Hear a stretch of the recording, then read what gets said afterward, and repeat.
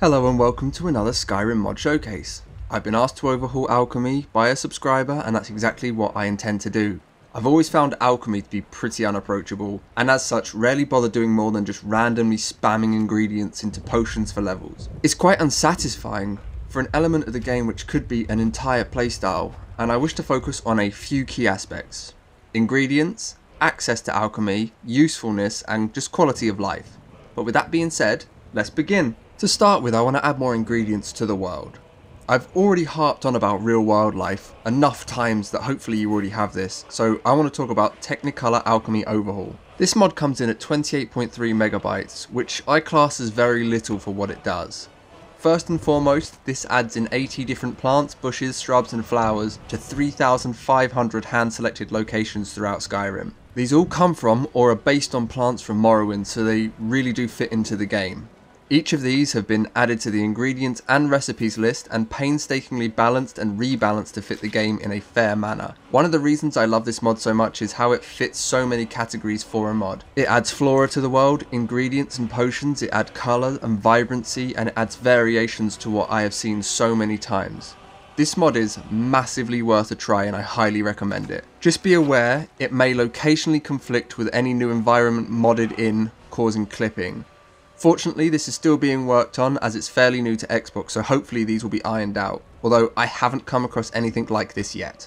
Next up, I want to talk about accessibility.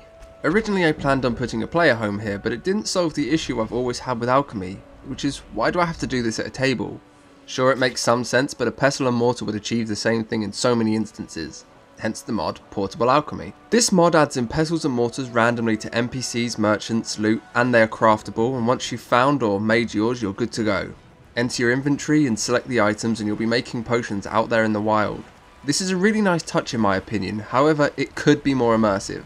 I'd love to have to clean this down by a lake or need a fire for certain potions, maybe certain recipes are all that works with it. However, for 208.3 kilobytes, it's a pretty good deal you're getting right here. I'm not a fan of trudging my way ingredients in hand to the table, and I love being able to manage my inventory this well on the fly, especially with all the new ingredients added in where curiosity just strikes constantly. In case anyone was wondering, yes, you can be attacked whilst in this menu. The next mod on my list is a real quality of life beast for both alchemy and enchanting. It's known as the Mystic Condenser. What this mod does is it adds a table to each town in the Court Wizards area of the Jarl's home.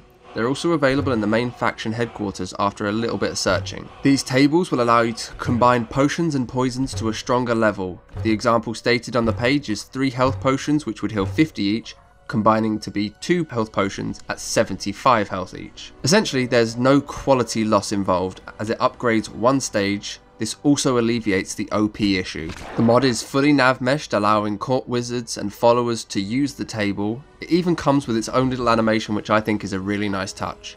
And you get all of this usefulness for a very tiny 545.9 kilobytes. This mod pairs extremely well with Portable Alchemy for a few reasons. The first being you can now condense all of those potions you've made on the road, and the second is how it reins in Portable Alchemy, allowing for the alchemy tables to still be more effective than what you can do out there in the wild. Finally, we have RJ's Tweaks for Alchemy. This mod is actually performing the majority of the overhaul by drowning out the power of the previous mods, bringing them back under control. This mod performs many tasks too. Firstly, potions now heal over time instead of in one hit. I like how that feels more immersive, like the body is physically healing. It also works really well considering how we can now make potions wherever we like. Cooking now also increases your alchemy skill. I know cooking and chemistry are very different things, but considering how half the ingredients for both potions and food is found during hunts, I really like this. Also, it feels like you're following a recipe and instructions, so I can somewhat make sense of this, and as leveling alchemy can be extremely tedious, this is really helpful. This mod also adds more ingredients to your harvest, which feels more realistic overall. Beehives don't produce one cone, I physically see more than one snowberry on the bush, and many more instances of silly harvesting that have occurred. This mod comes in at a mere 32.9 kilobytes as well, which is fantastic for the sheer amount of change on offer. And now for some suggestions. First up we have poison arrow crafting. This mod does exactly what it states. No longer do you have to apply poison a shot at a time, you can now take a stack of arrows to the alchemy table and apply your poison to the bunch.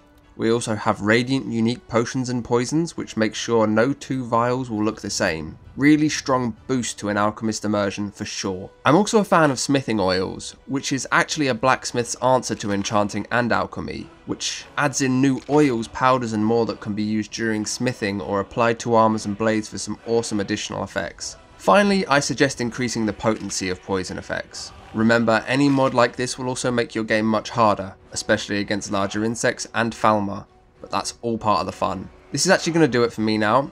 Hopefully I've answered the question how to overhaul alchemy. If this has helped, I do always appreciate likes and of course subscriptions. If you have an overhaul you'd like to see done, please don't hesitate to comment below and I will do my best to get around to it. Otherwise, thank you for watching and I'll see you in the next one.